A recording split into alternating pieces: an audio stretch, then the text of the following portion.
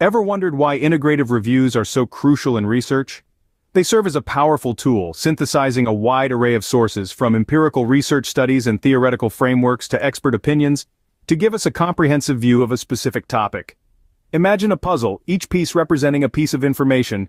An integrative review puts these pieces together to form a coherent picture.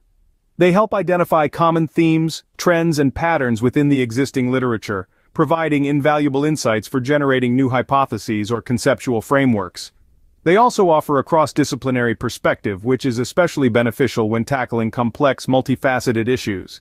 An integrative review can bridge the gap between research and practice, making research findings accessible and applicable to real-world situations. They can also highlight areas where research is lacking, guiding future research directions.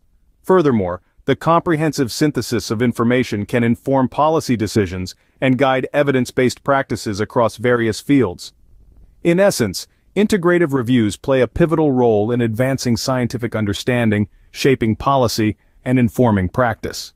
Embarking on the journey of conducting an integrative review is much like setting out on a quest for knowledge. Our journey begins with the selection of diverse sources, a hallmark of an integrative review. We don't limit ourselves to empirical research studies. No, we also delve into theoretical frameworks, expert opinions, and more. This allows us to examine our topic from all angles, ensuring a comprehensive review. Next, we center our exploration around a specific research question or topic. This serves as our guiding light, illuminating the path and directing our selection and analysis of sources. It's like having a compass in our hands, always pointing us in the right direction. As we progress, the synthesis of findings becomes our core activity. This is where the magic happens. We don't just summarize individual studies or sources. Instead, we integrate and synthesize the information, creating a more in-depth and holistic understanding of our topic.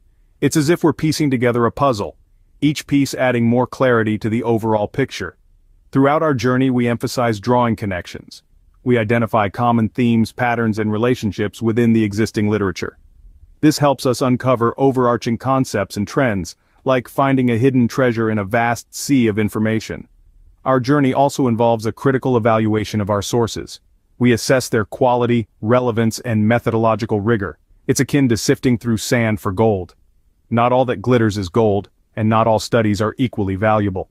Finally, we consider the interpretation and implications. We discuss the relevance of our synthesized information for the field of study, practice, or policy. We may even suggest areas for future research. It's like standing on a mountain peak, looking back at the path we've traversed, and forward to the paths yet to be explored.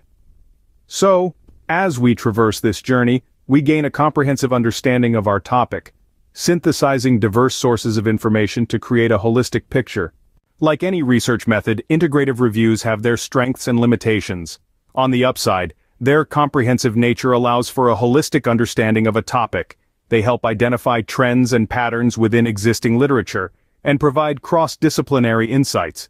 They bridge the gap between research and practice, highlight gaps in knowledge, and support policy decisions. However, every rose has its thorns. Conducting an integrative review can be resource-intensive, requiring the collection, analysis, and synthesis of a large amount of literature from diverse sources. The process also harbors a degree of subjectivity, which can introduce bias. Moreover, the quality of included studies can vary, potentially diluting the overall findings. Lastly, the complexity of conducting an integrative review can be daunting, requiring a clear research question and a well-defined methodology. Despite these challenges, the rewards of conducting an integrative review, comprehensive insight, trend identification, policy guidance, and more, often outweigh the difficulties. So, what do we take away from our exploration of integrative reviews? In essence, integrative reviews serve as a robust research tool, enabling us to delve deeper into a specific topic by synthesizing diverse sources and drawing insightful connections. Their strengths like comprehensive understanding and cross-disciplinary insights are noteworthy.